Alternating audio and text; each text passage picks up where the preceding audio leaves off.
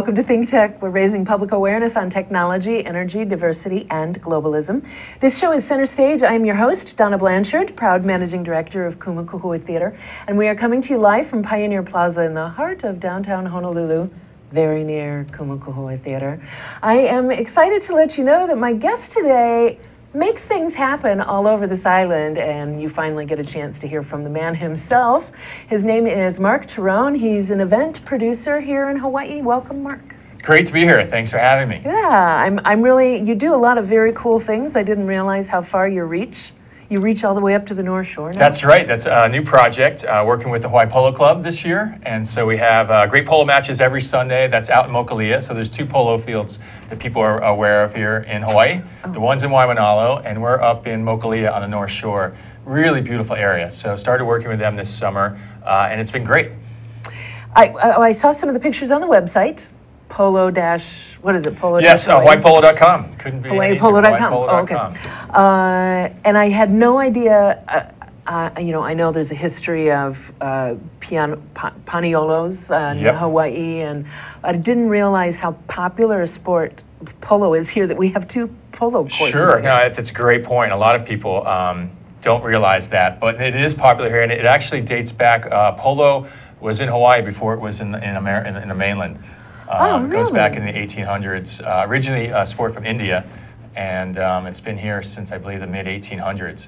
Oh, wow. And one of the players shared some stats about how many horses, how big the equestrian lifestyle is here in Hawaii, and it's something like, I don't know, 20, 30,000 horses in Hawaii, which, you know, driving around Oahu, you certainly there's wouldn't only think a million that. people on the whole island, so that's yes, a lot. I would imagine there's probably a good number on the Big Island. But anyways, yeah, great equestrian culture here, actually. On this island, a little hidden, but we've got that whole area. Dillingham Ranch is right across the street from Hawaii Polo, and you feel it when you drive up. You know, there's no traffic on that side of the island, and so you get there so quickly, and once you pass, you know, you get into Wailua and that area, it becomes the big open ranch lands, and it just has this impact you can't miss. It's really the country.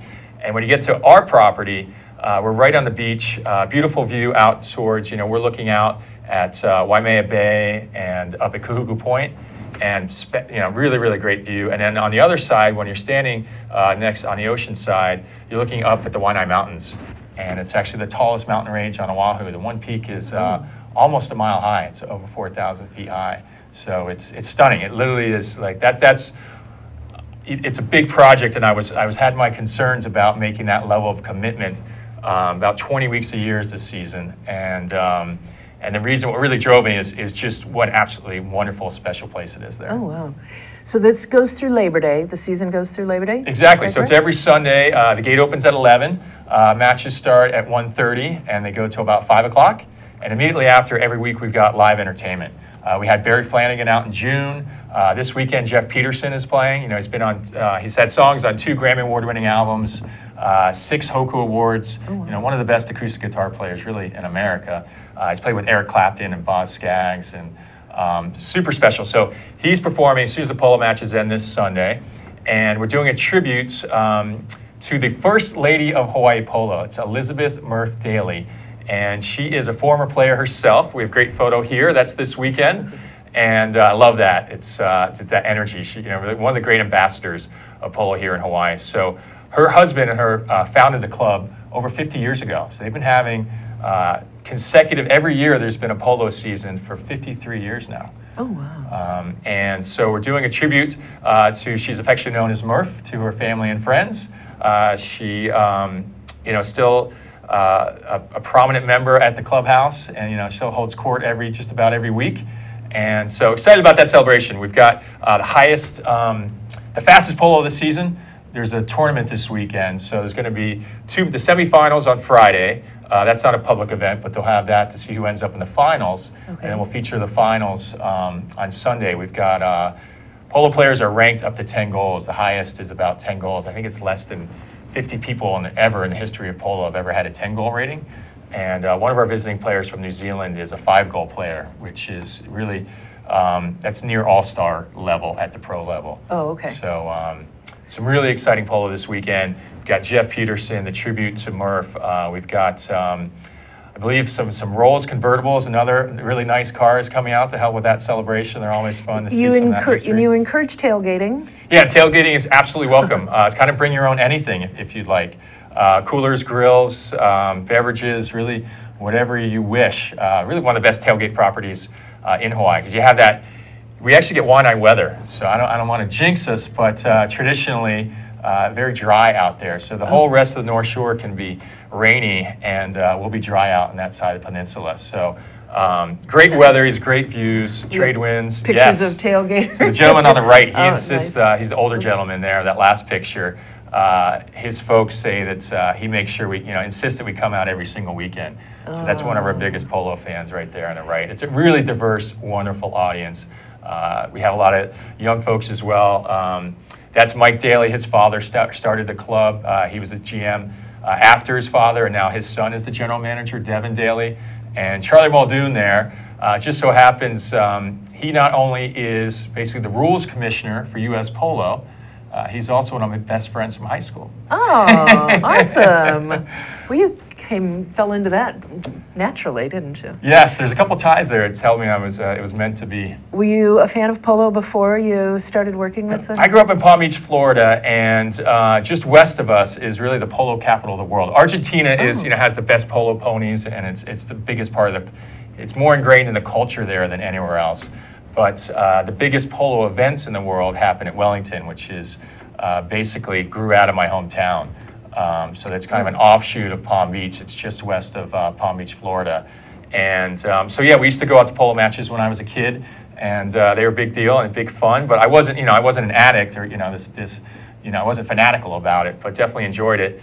And out here, it really, one of the things I love is the Aloha spirit is really ever present. And it reminds me, I grew up playing lacrosse. That was my sport from elementary school through college. And I ran a club program here, and used to run an international tournament every year. And what's unique about Hawaii is with the lacrosse, I see the same thing with polo, and that is you've got literally some of the best players in the world that are often on the field, but they're not doing it here for flash. They're really doing it. The love of the game is the driving force. And so these polo matches that you see on Sunday, it gets heated, but it's not, when the game's off, everyone's sharing stories and having a good time together, and it really is the love of polo at the root of it. You can feel it, you can see it. Oh, very cool. So let me ask you this, because I know we have a lot of other things that we need to talk about that you do. So you're encouraged to tailgate, see the match, and then stay for the music, which is awesome, in God's country. Exactly. No, you hit it nail on the head. So there's different times to come out. Some people like to come out early, and go back earlier. I love coming, before I was there, from the crack of dawn till the last person was there. Not quite the crack of dawn, but they're some pretty long days. I like that kind of later shift. You come for the last match, starts around 3:30. So you come in around 3, you catch the full, all of the last match, which is the fastest match of the day. And then you've got great entertainment from 5 to 7. We go all the way to sunset. So you're there from like 3 to 7, which is, a nice period of time. And we're right on the beach. We've got great swimming. There's this huge, beautiful channel. It's great for swimming. We've got an outdoor shower. So really, our tagline is Sunday in the country. And that's because it really is this full day experience. You can, bring, a lot of people bring their, I don't know the formal name, but it's like cornhole, that game where you toss the hole in the board. I'm a big bocce fan. It's great areas for playing bocce, fishing, diving. It's really all there. It's a full experience. How much does it cost to get in? Great question. It's free for keiki under 16, so 15 and under is totally free. So for a family, it's cheaper than going to the movies because general admission is $12, and then there's a discount, $2 discount for military and lifeguards, and keiki's free. So literally, it's less expensive than going to the movie, and you can bring anything you want if you want to go that route. We also have great vendors on site. Lulu's Mexican Grill is there every single week. And really, it's good, the best Mexican. There's some Mexican restaurants that I feel are on par with her, but there's no one I think that's better. And so she has a different menu. That was very diplomatic of you. It's true, though. I'm a big fan of Maria Benitez here. Oh yeah. I love the family, and I love their food. Lulu's is fantastic, and she mixes it up every week. She has something different. And then we have an additional food vendor every week. Last week it was Square Barrels. They came out and they did the asado style grilling right on site with I think kiawe wood, and you know, they do gourmet burgers and all kinds of wonderful things. So it's also easy. You don't have to pack things. You just come out, and we have everything right there for you. We have a bar on site with everything you could ever want. And good fun. And we do themes. So our June theme was Summer Breeze, kicking off the summer. And then this month is Paniolo Paina. And next month is Sustainable Harvest. So we're going to have all kinds of different sustainability entities, including some merchants. There's some boutiques that, you know, with the fabrics that they use and the way that, you know, the way they handle the textile rather than working in a sweatshop. It's, you know, it's a sustainable way to do things. So we're going to be showcasing that throughout August, and our season finale, Labor Day weekend. Awesome. Okay. It's a mouthful. So it is a mouthful. There's a lot going on. So you're the guy who, and I know you are a promoter by nature. Absolutely. So you want to do that. Let's talk about what it is that you actually do. So you're booking. Did they already do this? They had before you got on board. Yes, they already had the music and all of that. The music was a lot of fundamentals were there. So yeah, the music's been going ever since I've been familiar with polo. They've always had the music right after. So my focus was to build on they really had a great product to begin with, and try to see how we could polish that and make it a bigger, greater experience. So, you know, my ideas that I brought to the table are the themes. It's a long season, and so, you know, business. There's a lot of reasons why we do this, but at the end of the day, you have to pay the bills. You know, we've got someone out there. You know, they got a huge polo field is 350 yards long. So just the water to keep that alive in a dry region out there is a lot, and then your maintenance staff and all that, and all the ponies obviously. Each match, a 6-trucker match, each player would have 6 different ponies. So, and there's 4 players on a team, so that's 24 ponies on a side. So 48. Got 48 horses involved in a full polo match. So there's obviously a lot that you have to invest there. So when you're looking at the business, you're saying, you know, there's one of the, you know, effective promoting is you work pretty hard and you're handing people flyers, and you're figuring out ways to have people see your brand and see the experience that you offer. But if you just pound the pavement like that every week, everybody goes deaf, and you're not going to break through. So on the business side, the themes help you have something new and fresh every month. So I brought that concept out, and it's been great because with the program, when you make that commitment, you're not exactly sure how if you're going to get the program you envisioned. And I've been really happy with. I'm biased because I put the program together, but I think it speaks for itself on paper. If you go to hawaiipolo.com and you look at what we did in June and what we're doing this month, next week we'll be announcing the details of our August Sustainable Harvest theme. But we had a great program, and so those are the things that I brought. That bringing the themes. We also at the entertainment, we were able to invest some more in the entertainment and have some artist names that people are more familiar with, and some people that really focused on music as a full-time profession. And next month we've got one artist I'm not allowed to announce yet, but he's one of the most popular artists in Hawaii. We'll be announcing that next week, and our season finale is with Taimani, who's really wonderful musician, of household name with most households here in Hawaii, and just someone with a great career. And it's nice to have her do a big showcase there for our season finale. Awesome. Before we go to break, I've never seen a polo match before. Ever in your life? Never Wow. in my life. It's time. All right. Am I going to be able to understand what's going on? Is it basically a bunch of people trying to get a thing into a net? That's a great question on it. Yes, it boils down to the goal is 2 posts. So you're hitting the ball in between 2 posts, and it's 4-on-4, and the number one rule is, and it goes to safety. And you can, as long as you know this rule, and we talk about the rules every week. So we got a full PA system and announcing going on during the match. So if you come to polo, we have some rules pamphlets and things like that. So we're ready for people that have never seen polo before. Okay, good. And the one major rule is when you hit your shot, you have a clear line to that ball where no one's allowed to cross that line within reason. If it's really far ahead, then you can cross the line. But there's a good distance where you have a direct line, that ball, no one's allowed to cross. And that's for safety, because you've got, polo ponies going at full speed, and if you take a tumble, fatalities are not, they happen, unfortunately, in polo from time to time.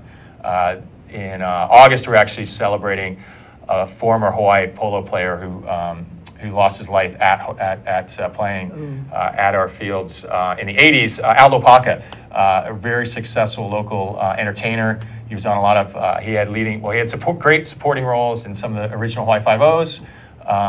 And he was a cocktail singer in Don Ho's vein, and very successful here. And he was one of the greatest players ever in Hawaii. As a 5-goal rated player, which is the highest any Hawaii player has ever been rated.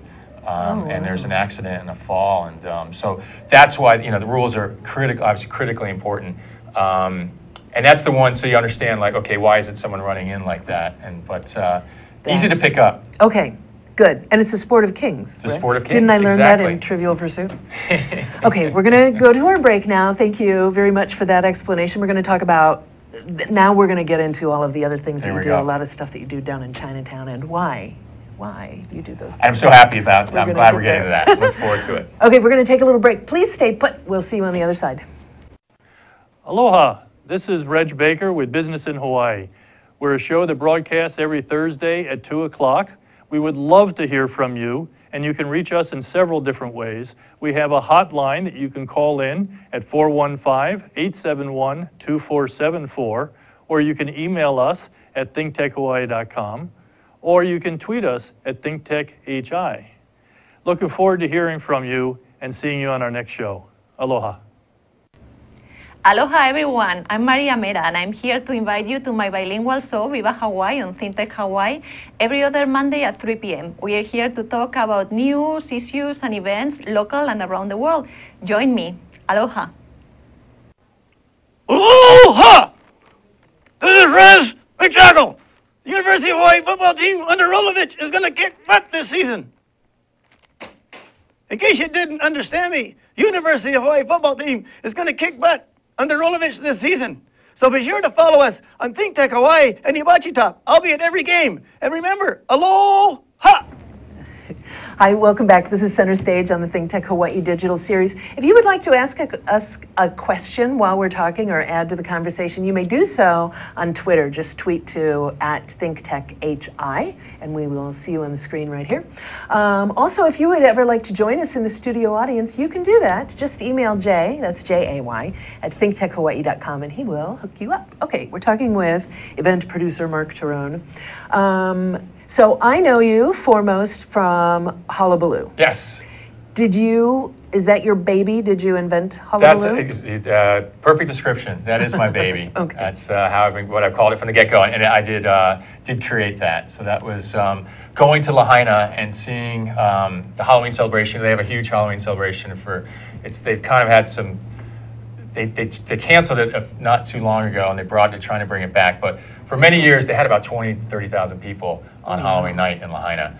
Huge event. So I was there in the 90s 3 times, and the costumes were amazing, the energy of the people were amazing, but there's nothing else. There was no programming. Just getting a drink was like a battle, so it was just not, other than the costumes, the experience was disappointing for me. And so a lot of Hallowbaloo came out of wanting to inspire people and give them something to be proud of their community and have this arts and celebratory experience that they were proud of, and made them, I don't know, put a smile on their face, but something you could plan on for the year and say, this is one of the reasons why I love living in Honolulu. Oh, cool. So it involves, there's costumes, there's a fun run.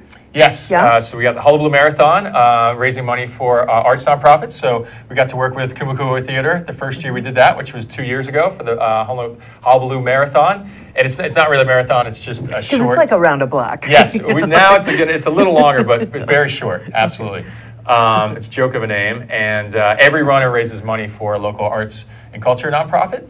So that's been great. Something new that we added, and it's really 2 stages. We have. We start about 5 o'clock. This year we might move it up to 4:30. And now we're down in the Regal section of historic Honolulu. So our main stage is on the front lawn of the Hawaii State Art Museum. So we moved there last year. We loved it. Everyone that came down loved it. And the Hawaii State Art Museum loved it. So it's really a match made in heaven. And we'll be back there this year. So we start everything off down there, and we close Richard Street and Hotel Street between Richard and Alaikea. So you have the big lawn in the Hawaii State Art Museum. We do a VIP section inside the museum, which is amazing work they've done there with their courtyard that they have in the back. I don't know if you've seen that in action yet at night. It's really beautiful, really, really well done. And multiple stages in the street. So the entertainment that I didn't see in Lahaina that you see here is, last year we had Booker T. Jones. He's a Grammy Lifetime Achievement Award winner, and he was our headliner. And we also had Taimani performed, and Mike Love, one of a local artist who was really having breakout success recently, and that's going to continue because he's so talented. Great local artists, and also at least one national headliner every year. So that's the street festival. The music goes from about 5 till 10. And we've got great food vending and lots of things there. And then we move to clubs afterwards. So usually there's about 8 to 10 clubs. If people want to go later, then we'll go till about 2 in the morning if you'd like to go that route. And we have the section on Hotel Street between Nu'uanu and Smith Street, which is kind of the town square for that section of Chinatown. And so that's closed to vehicles, so it's a nice congregation area to meet friends and branch off from there. And so all the clubs there and some other ones that participate, and great entertainment there. And we're likely going to be adding a new location as well as part of that. We were at capacity last year, and we're looking at partnering with a great property here in downtown Honolulu that will expand our capacity, also even add a great piece to our story. Because now once we switched the new location last year, something that I really love personally, and is valuable to, I believe, all of Hawaii, is we're celebrating just about all of historic Honolulu. So we go from that Regal section, which is right next to Iolani Palace and the Hawaii State Art Museum, the YWCA there, the state capitol. Those are the historic properties, and that literally the king and queen's area. So we start there and we finish in Chinatown, which is really the blue collar part of historic Honolulu that supported all of that, supported the rest of the island. Yeah. So it's the only event that I know of that incorporates both of those, and that's a huge piece of our history, And Hallowbaloo is not just some big crazy party. It's Halloween Aloha is really the root of it, and folks who've been there, I think, will nod their head that is a good description. And if you haven't been here, you come down, you'll feel that. It's a great, diverse group that comes. Over half of the people last year were over 35 years old. So if you look at other street festival events in Honolulu, unless you're like at a high-end food event, but if you do ones that are focused on music and costumes, you usually have not as diverse of a demographic. So we do surveys every year, and actually last year, over 90% of our attendees had a 2-year degree or higher. So people aren't just coming for the big crowd or to drink a beer in the street. They really love the energy, the interaction with the people in the costumes, and the music programming that we have, and the whole experience. So very cool. So it really is a community event. Absolutely, and that was the vision that was my hope from the get-go. That one in my head was based on, I stumbled upon a European street festival in the 90s, just after I graduated college. I got to go to Europe for a bit, and everyone in the whole town was at the event. It was literally, tutus that, probably 90 years old that were out and, part of it, to little keiki, to the whole 9 yards, and there was no exclusiveness. It was just everyone. It was this congregation of the entire community. Not every person was there, but it was a range of the whole thing, and it's powerful. One of my personal mantras is inclusivity. There's nothing more powerful than inclusivity. When you bring people together, when you see that mix happening, there's bonds and energy that's created that is, I really believe that's the most powerful force there is in humanity. Oh, that's very cool. Did you feel like you were inspired then, back in the 90s, and thought, this is what I want to do? No, obviously I noticed, it was, I hadn't seen an event like that before, so it stuck in my mind because of that. And then when when I was looking at Hallowbaloo, and Murph has been doing that great St. Patrick's Day celebration every year. So I said, well, look, Chinatown, this is the perfect place for this type of event. And when I was thinking, well, what would be the ideal event? Yeah, that European gathering came to mind and was a driving force. Very cool. And you, this is what you do. This is your main form of... It is now, yes. So for many years I had two hats, and I'm an attorney, graduate of UH Law School here. And, but I did sales for about 16, 17 years with a company called LexisNexis, which is a great experience. The great business, great company, great organization, so many good people there. And I worked with a lot of my clients are wonderful people that I learned a lot from. And so it was great to be in sales for that long, to really get it ingrained in what you do. And it's a method of communication, you know. Right. And, you know, you are one of our leaders in the arts business, you know, the business of the arts community. And we can say that, that's not just a term I throw out. There's real substance in that. With the success you've had at Kumu Theater, I've been a partner at the Arts at Mark's Garage for 7 years now, and you've really made a difference there in the last year. Massive, massive difference. And so... Thanks. Yes, thank you. That's one of the reasons I was so happy to be here. And you wanted to be comfortable, because I felt really lucky and fortunate to spend some time together. Wow, I really appreciate that sunshine blowing up my screen there. Thanks. And I'm really glad that you're there doing this. I absolutely agree. When you get people together, silly little story, 4th of July had plans to go do things and it rained, you know. Yes. So my friend and I are, what do you want to do? What do you want to do? I don't know. And we were looking at movies and decided on Finding Dory, because it's a community thing, you know. You can't be outside doing a community thing, but at least you go and you know you're going to be. And there were tutus and little kids, and it was, you know, it had that really lovely feel to it. That's a great story. I would never think of that as it's that movie experience, and that kind of movie that's just the ticket to literally to bring those people together. Yeah, yeah. So what do you have on the horizon? What's coming up? You got 2 minutes left. Yes, well, Hallowbaloo's coming up, so there's a photo of me from last year that we shot down at the Hawaii State Art Museum. You couldn't tell there, but nice. Having some fun. And so that's Halloween weekend. The main day is October 29th, the Saturday before Halloween. Okay. And there's a couple other, there's some properties that have opened their doors for some large-scale concerts that I'm looking at with some people and seeing if something can definitely work there. And we're just trying to figure out what that's going to be initially. Okay. And I've been working on some projects with Ron Artiste II. Amazing, you know, that's a big word, but it's apt. Extremely talented artist. You know, you may have. His family, his father, Ron Artiste, and his mother, she's a trained operatic singer and classical singer, and his father was at the highest level of music in LA, played with Stevie Wonder and Michael Jackson. Oh. So they moved their whole family to Hawaii, ended up in Haleiwa, and all were homeschooled, Ron and his 10 brothers and sisters, and they would play music for the public every day. They were right next to Coffee Gallery, was their house, so it was open. And literally, people would come in and they would play music, not all day, but every day they would do live performance. And they weren't jam sessions. It was you know, music training. Their dad is this major disciplinarian. Their late father, great individual. And so I've had the pleasure of doing a number of things with Ron this year. And music is a huge driving force for me as well. And that is it's music purity at its best, you know. You go on and on about that, but that's been great. He's releasing an EP with his trio in August. He's going to be at the Blue Note here on this island. He's going to be at Charlie's. Such a fabulous room.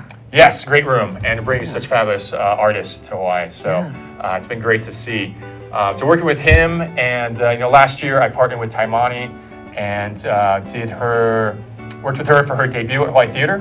So it was her first big major ticketed show. She plays at lots of great festivals around the whole state and really around the world now, but she hadn't done a big ticketed show here in Hawaii. And she did a full theatrical production. You know, she